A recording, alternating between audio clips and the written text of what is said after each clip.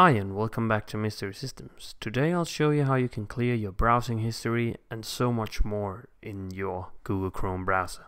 So the first thing you're going to do is open Google Chrome, click at the three dots here, go to Settings, go to Privacy and Security, go to Clear Browsing Data. In the first tab, Basic, you can delete browsing history, cookies and other data,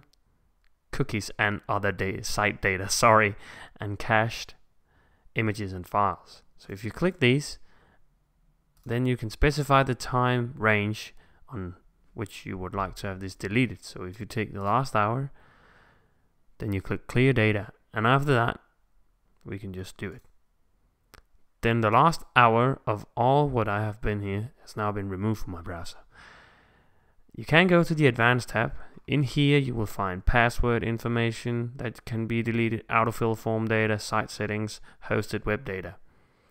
If this PC you're using is shared with others, I would recommend you to remove your password and other sign-in data so other people don't have access to that. And same goes in here.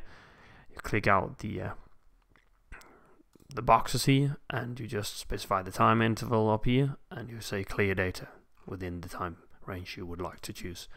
And that's how you clear your data in the Google Chrome browser, and I hope this video has been informative and has helped you, and I hope to see you in my next video. Bye.